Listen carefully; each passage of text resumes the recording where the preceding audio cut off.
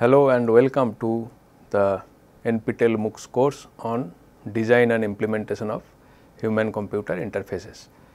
Lecture number 20, where we are going to discuss about a case study on the concepts of DFD or data flow diagram and ERD or entity relationship diagram. Before we start, we will have a quick look at the interactive system development life cycle and where we stand. So, as you may recollect, in an interactive system development life cycle there are several stages. We have requirement analysis, gathering and specification stage, requirement gathering, analysis and specification stage. This is followed by a set of stages which form a cycle, which is design, prototyping and early evaluation. These three stages together constitute a cycle: design, prototype, evaluate cycle. Now, here if you recollect, we talk of design at two levels. One is design of the interface and interaction. For that particular design, we need to prototype and get it evaluated to understand usability issues. If after evaluation we find some issues, we may need to go for refinement of the design, then again we prototype, again evaluate, and in this way it forms a cycle. Once we arrive at a stable interface design, then we go for implementation of the design. First step of implementation is system design.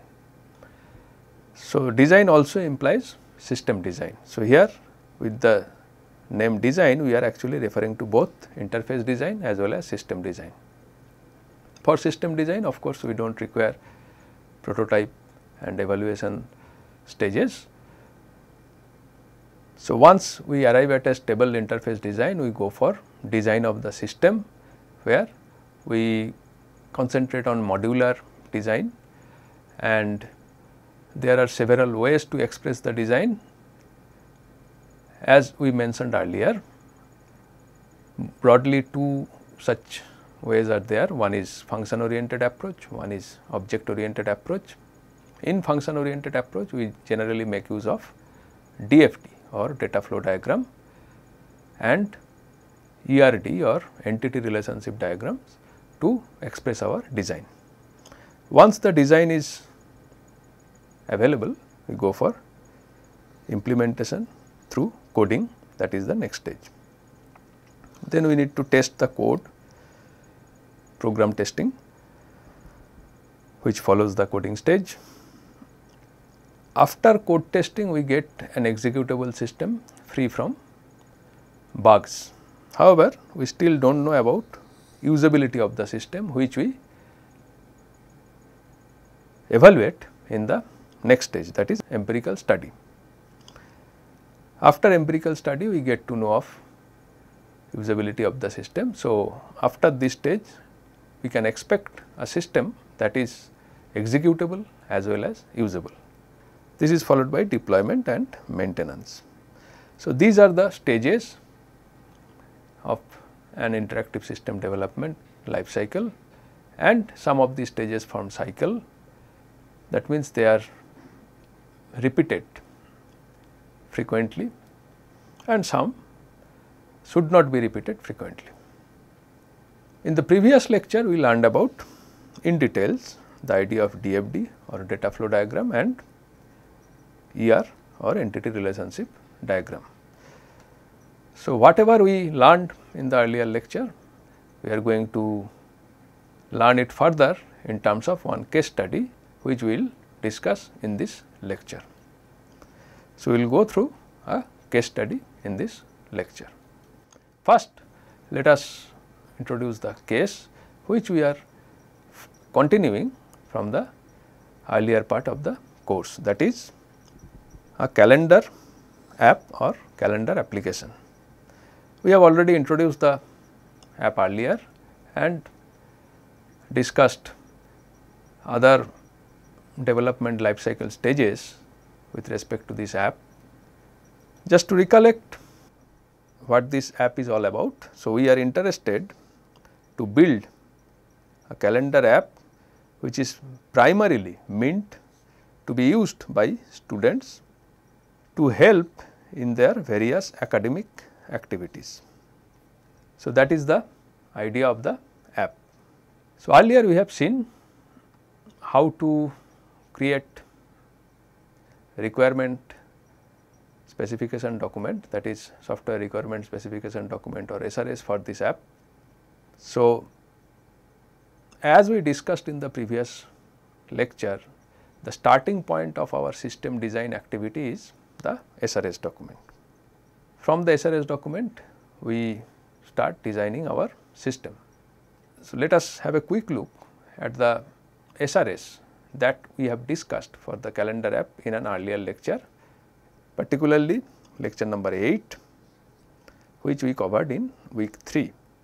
So, we will just briefly go through the various requirements that we have identified for this app.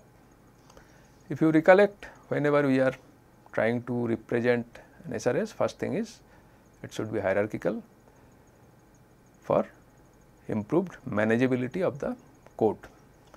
So, we have created such a hierarchy. So, in the hierarchy, at the top level there are several requirements. One is display calendar, under which comes 3 sub requirements or sub functions: display months, display days with events, and specific date view. Then we have another top level function which is set reminder, under which there are sub functions: create reminder, edit reminder, and delete reminders. A third top level function is set background, under which comes set theme and reset theme. Finally, there is a fourth top level function, that is synchronize, under which comes attach account and remove account. So, here we will be showing only the hierarchy for quick recap. You must remember that this hierarchy is accompanied by a detailed description of each of these functions in the SRS in terms of their input, output, description, and so on. Also note that in this particular SRS that we have seen, only functional requirements are considered. If you may recollect, earlier we also saw how to convert some non-functional requirements into functional requirements and add it to the hierarchy. However, here for simplicity we will be ignoring that part and we will be focusing only on the functional requirements.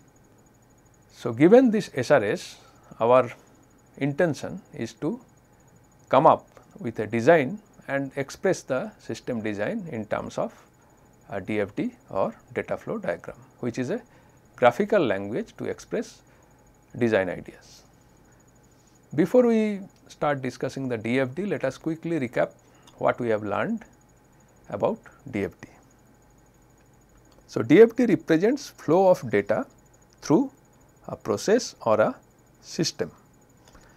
So, here the focus is on data movement between external entities and processes, and between processes and data stores. So, our primary concern is how the data flows between different stakeholders of a system, including external entity, processes, and so here our main intention is to represent data flow between different components of a system and stakeholders, that include external entities, processes, and data stores. So, what are the components of a DFD or data flow diagram? So, we talked about few components, primary components: external entity which acts as source or sink of data, processes, data stores, and finally the data flow. These are the primary components of any data flow diagram. So, how do we represent them? Remember that we mentioned about two conventions. So, you can follow either of those two. So, for external entity, one convention tells you to represent the external entity with a rectangle having the name of the entity inscribed in it. In the other convention also same symbol is used.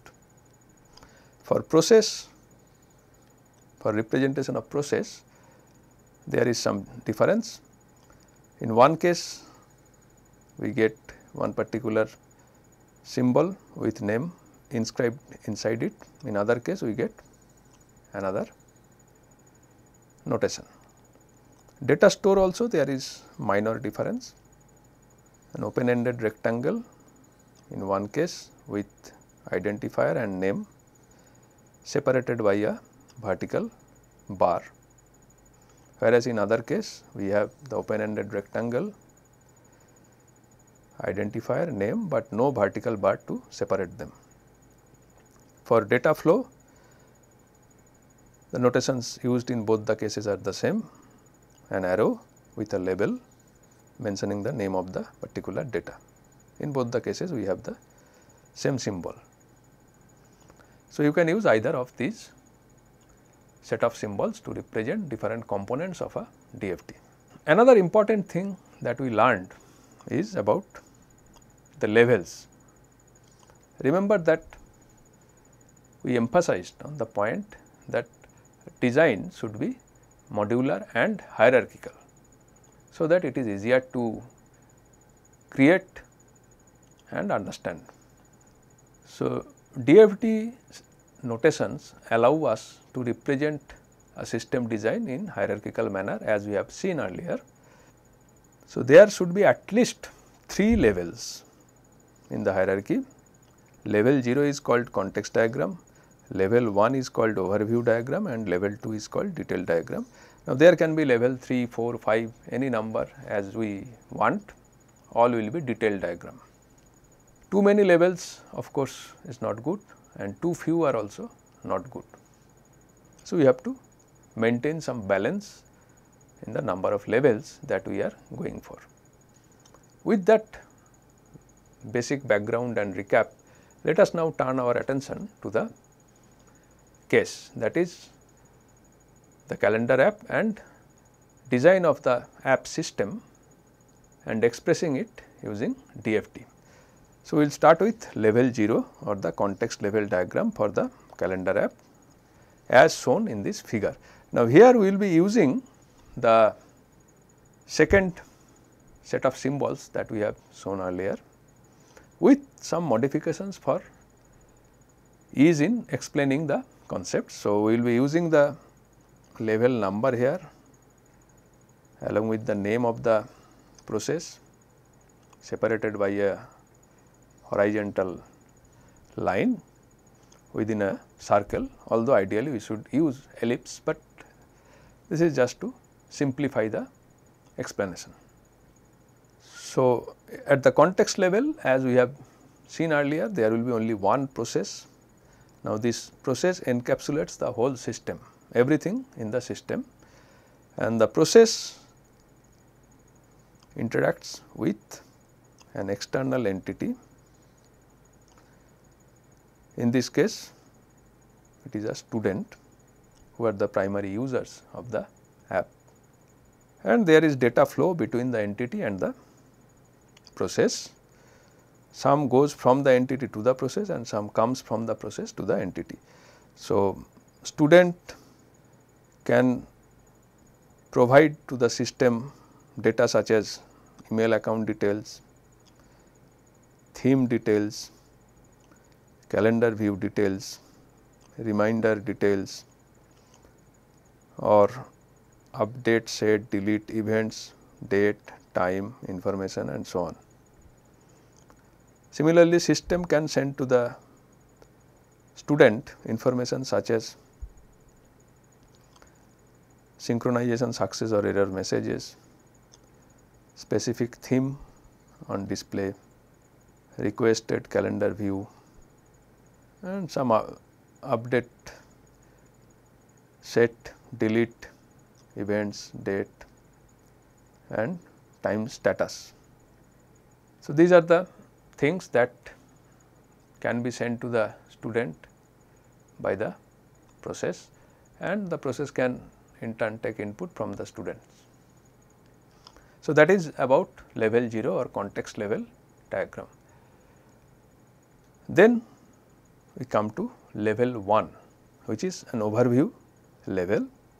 In this level, we break down the single process that is there in context level representing the whole system, and here we show the top level modules and their connection with each other along with data stores if they are there at this level. So, in level 1 we can see that we can have a process display calendar for the app.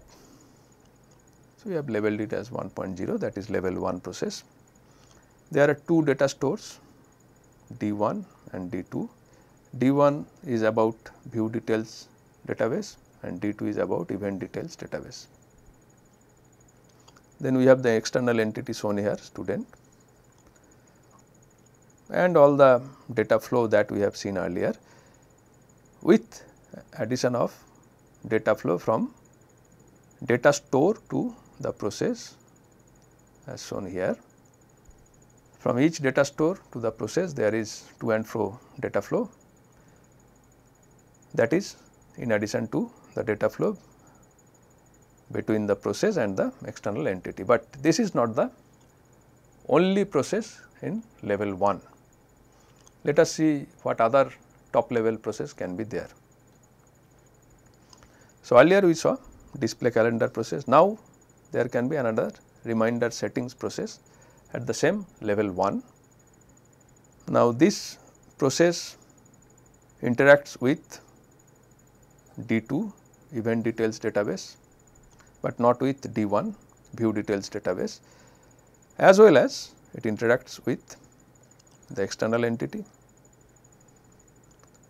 and the other process as shown in this figure. Are these the only two? Let us see. We can have another process. So, we have already seen display calendar, reminder settings. We can have a third top level process, that is set background. Now, this process makes use of another data store D3 background details, and it interacts with the data store in addition to its interaction with the external entity student in the form of data flow from and to the external entity. It also interacts with the other processes, particularly process 2, that is reminder setting. We can even add one more process, it should be numbered 4, process 4, account synchronization, in addition to the other 3 processes, display calendar, reminder settings and set background.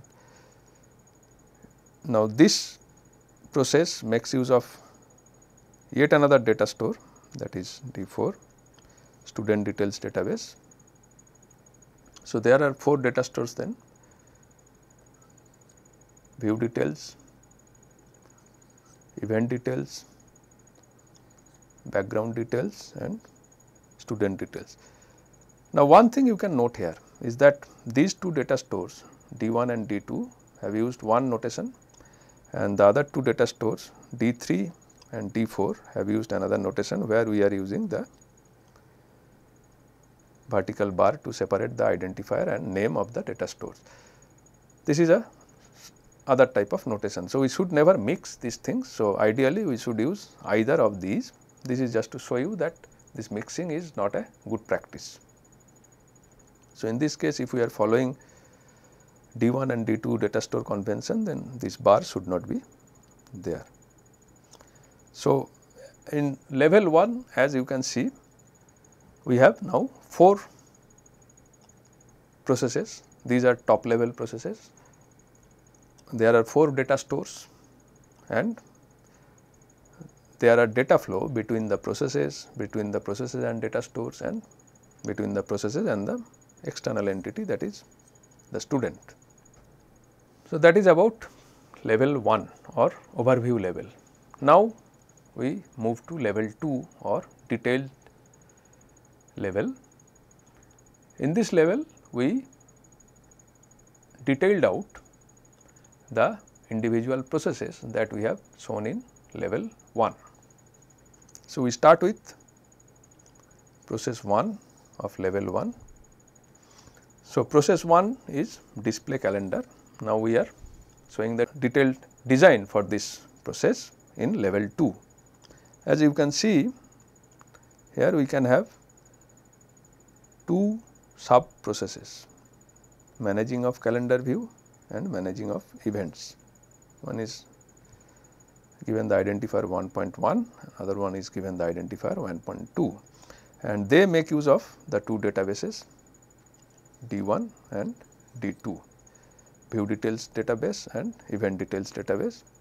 Note that here we will be using the terms databases and data stores interchangeably. They refer to more or less same concept from our point of view.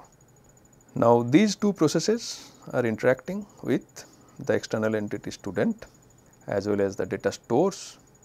1.2 interacts with data store 2, 1.1 interacts with data store 1, and there are inputs coming from second top level process P 2.0 and output going to second top level process P 2.0. That is process 1, level 2. Now, let us move to level 2 diagram for process 2, that is reminder setting. Here we have 3 sub processes or sub functions. 2.1 create events reminder, 2.2 update events reminder, and 2.3 remove events reminder.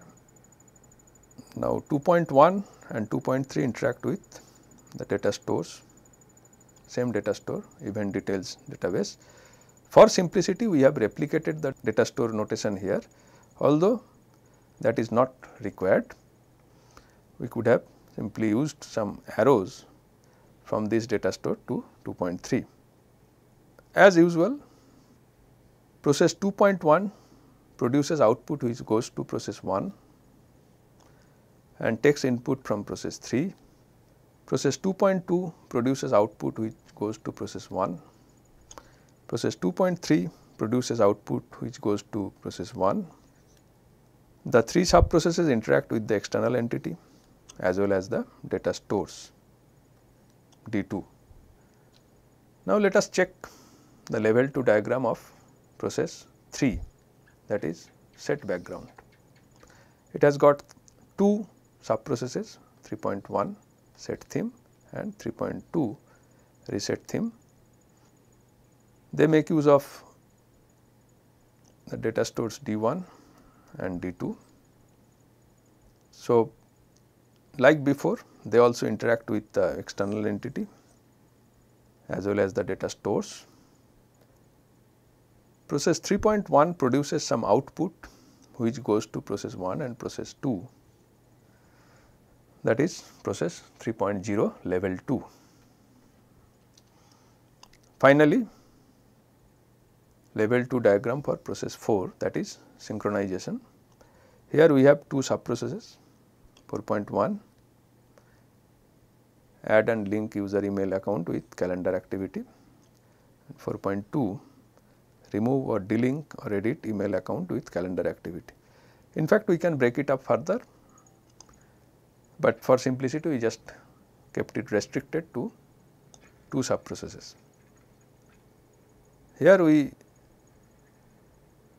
make use of D3 student details database. Student external entity is present here.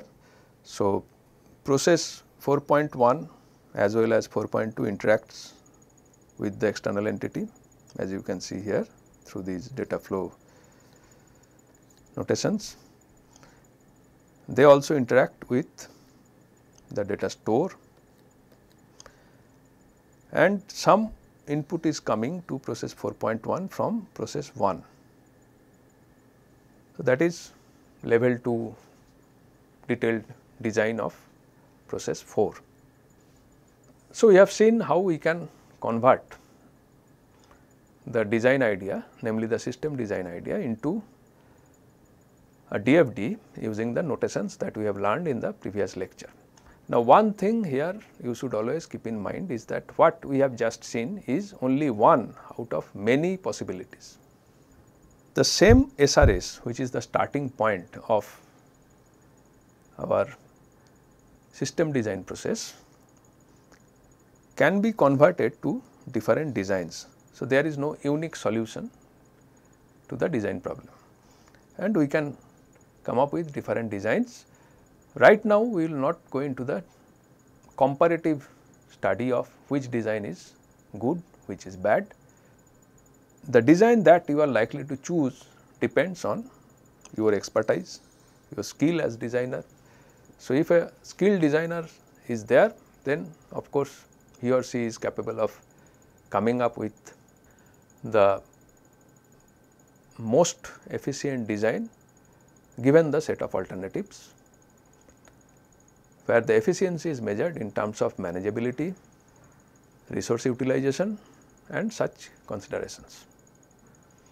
But the key thing that you should remember is that from the SRS we can get many designs. What we have seen is not the only possible design, there can be many other possibilities. We have seen only one of many such alternative designs. Whether that is a good design or bad design, we will not enter into that argument here. The other component that we have learned is the entity relationship diagram or ER diagram.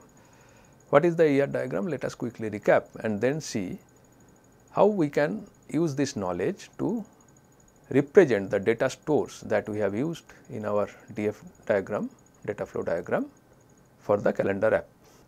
So, ER diagrams are generally used to represent data stores that we use in DF diagrams.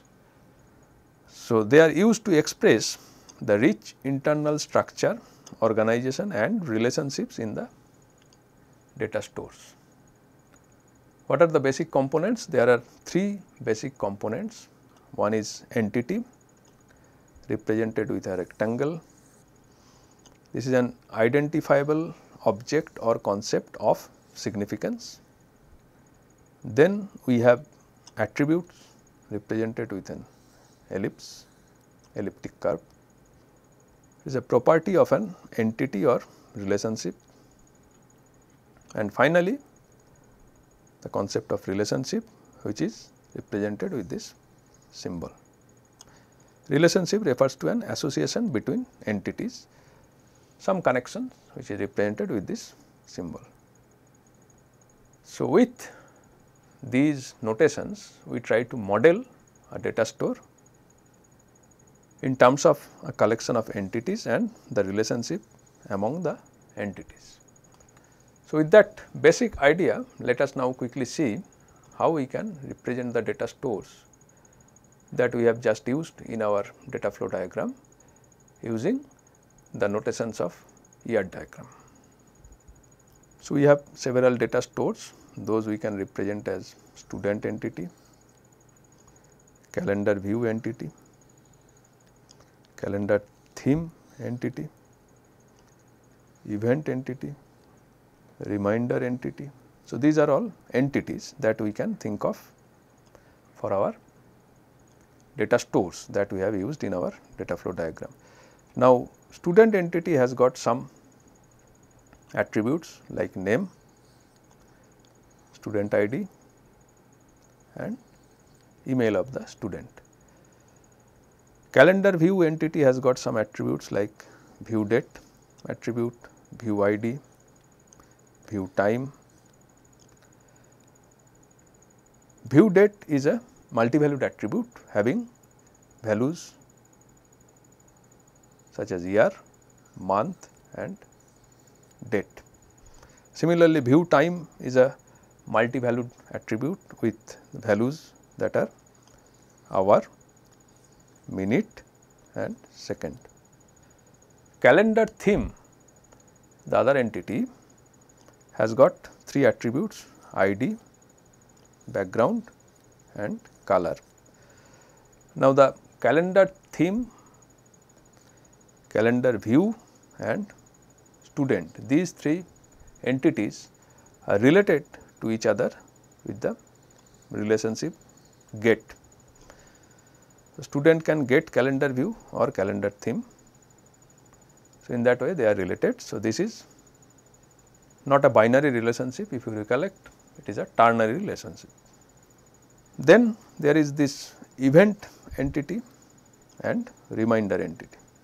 Event entity has got several attributes such as event end time, event date, event ID, description, type, start time and name of the event. Reminder entity has got several attributes: schedule time, description, ID, reminder ID as well as the event for which reminder is set to be set, that ID. Now, event and reminder entities are connected through has relationship. So, event has reminder and reminder has event. So, both way it is applicable. Similarly, the event entity and the student entity are connected through a relationship which is editing and assignment relationship. So, student can edit events and students can assign events, or events can be assigned to students. So, both way they are applicable. So, both way arrows are there. So, in this way we can model the data stores that we have used in the data flow diagram. One thing that may be noted here is that the data store labels, or rather names, are not exactly the same as the names that we are using to represent entities, relationships and attributes. So, that mismatch may be there. However, overall the kind of data that we are using in the data flow diagram is our main focus, and that data we can model using the ER diagram notations, even if we need to use different labels for representing entities or relationships or attributes. So, in this example you can also see the idea of ternary relationships as well as multi-valued attributes. So, with that we have come to the end of this lecture. So, in this lecture we tried to learn the idea of DFD and ERD in a better way in terms of one case study, where the case is the calendar app that we are using throughout our course. We have seen how to come up with level 0 diagram for the app, level 1 or overview diagram for the app, as well as level 2 or detailed diagrams for each of the top level modules or the processes that are part of level 1 diagram. Several data stores we have used in the DFD, which we can model and represent using ER diagram notations, which we have also seen in this lecture. That is all for this lecture. I hope you enjoyed the material and you got a better understanding of the concepts of DFD and ERD and how to use them in practice. In the next lectures, we will take up another way to go for system design, that is object oriented design approach. Looking forward to meet you all in the next lecture. Thank you and goodbye.